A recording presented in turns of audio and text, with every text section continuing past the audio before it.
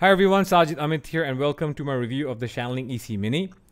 So the EC-MINI is a portable CD player which is battery operated, which sounds fantastic. So in case you're wondering why someone would use anything that's battery operated, is because battery does protect you from dirty power and it gives you cleaner power. So it's not every day that you see something like this, which is a bit of an homage to the, CD players we grew up with, the Sony CD players and, all that we grew up with back in the day. It has a touch screen, a lot of power. It's feature packed. I'll talk about the features in a bit. But this is a wonderful device. It's about 1 kilogram in weight. It comes in with this beautiful leather case with the SHANLING logo embossed and a plethora of features and buttons and touch screen. And this is just so that a lot of you audiophiles who are into portable audio can put your music in an SD card. You can use an SD card that's up to 2 terabytes and use music and local playback.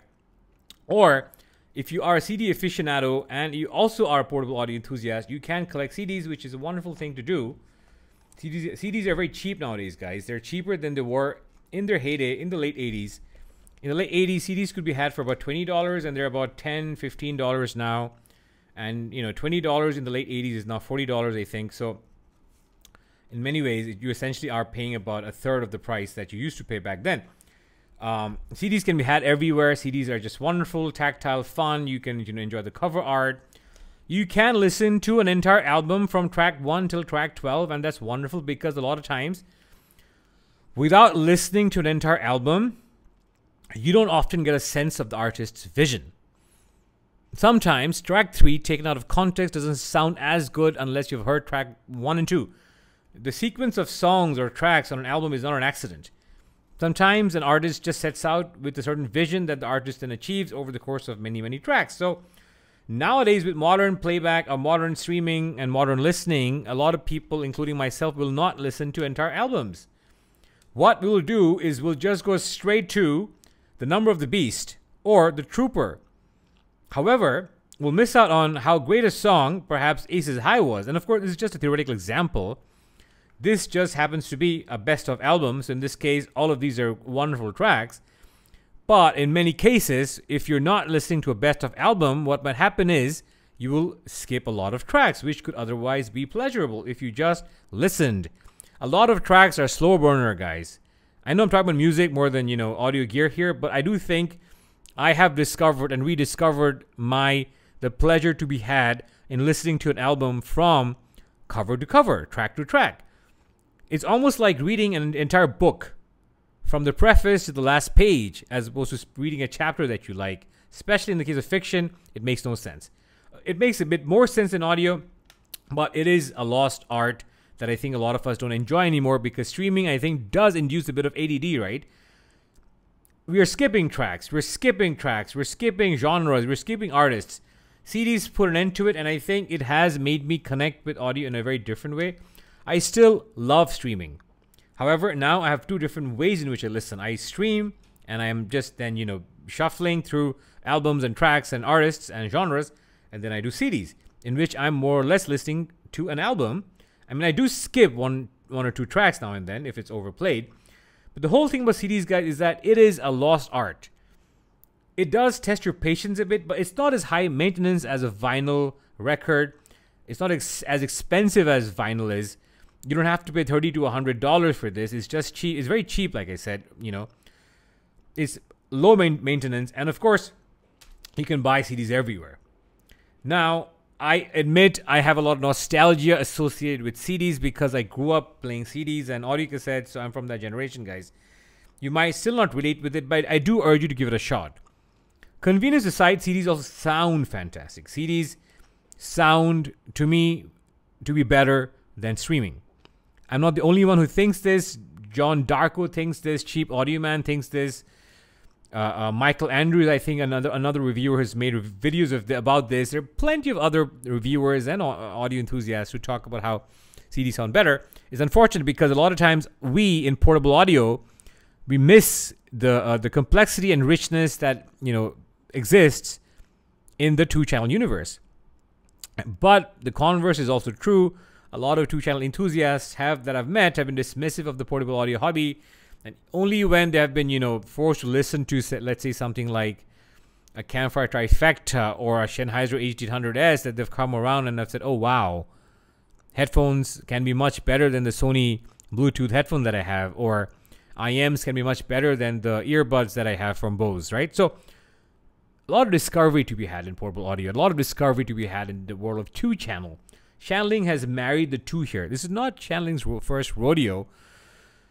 These guys at Shanling have a bit of a hi-fi pedigree. They used to make CD players before they became famous with their DAPs and stuff, and recently they've come out with a bunch of very interestingly priced CD players and transport. And the reason I say they're interestingly priced is because in the 2-channel universe, guys, you can end up paying $7,000 for a transport.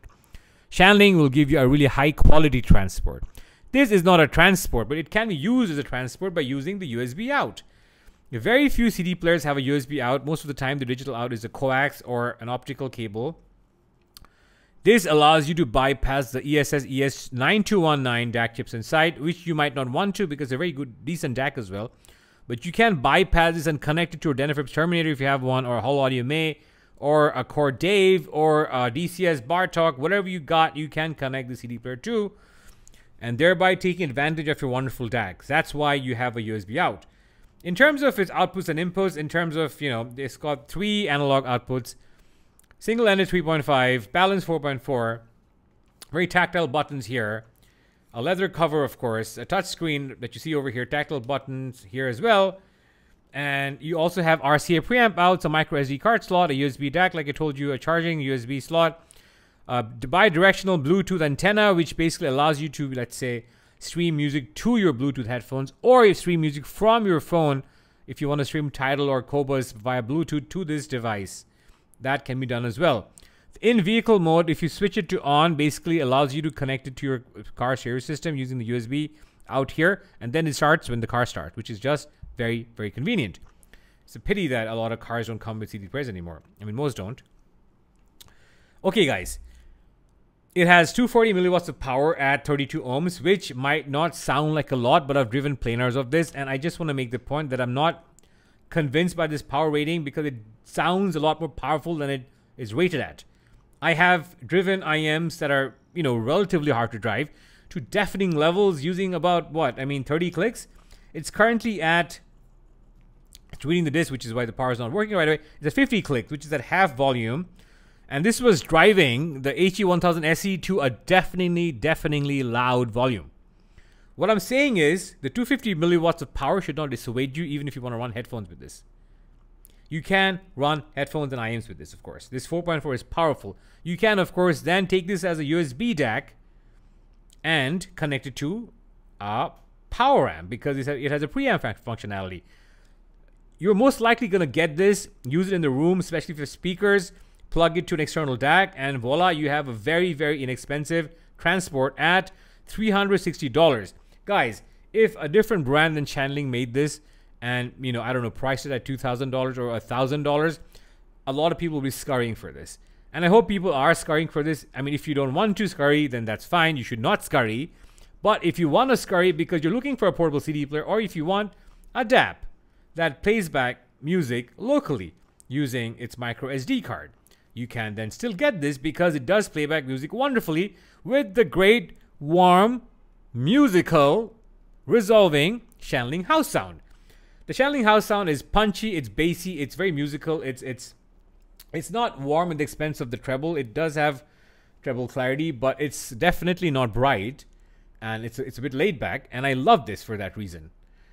It's a wonderful sound. The house sound is preserved even in the CD player, and it's, you know, the transport will color the sound less perhaps, but the CD player here is just beautifully tuned. So that's all I have for you guys. Is this for you? I don't know, but this is for me because I've been craving and wanting a CD player ever since I connected my Brise Audio Store Nagi to a full-sized CD player. I realized then and there the CDs sound better than streaming, and I wanted to get the best possible source for my wonderful transducers. So I have ventured into the world of full-sized CD players, and I've even bought a Marantz. This fills the wonderful niche where I can take the CD player to bed with my IMs, or to my car, connect it to my car, or sit in the passenger seat and listen to it, or play music via Bluetooth. All this works, guys, You get 7.5 hours with CD playback, about a day or 24 hours with micro SD card playback. Plethora of features. I must not have shown you the screen. The screen is something else.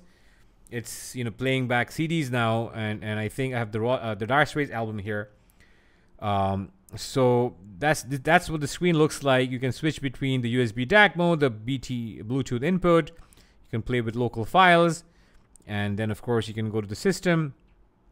It's very responsive actually, and you have a plethora of settings you can maneuver through and have a lot of fun with this. That's all I have, guys. It is a great device, and I think it's aggressively priced at $360, and I congratulate Shanling for a way of doing innovation that's not just driven by what the market thinks it wants, but also by what they're passionate about, also in ways that are paying some tribute or homage to their hi-fi past, also to sort of innovate and sort of, you know, try to fill a niche need that perhaps could cater to stereophiles as much as portable audio enthusiasts. Bravo, Shanling. You have won my heart with this, and I think I'll be buying more of your products henceforth. Thank you for watching, guys. If this was useful, give it a like and follow my channel if you have not, and I'll see you in my next one. Bye-bye.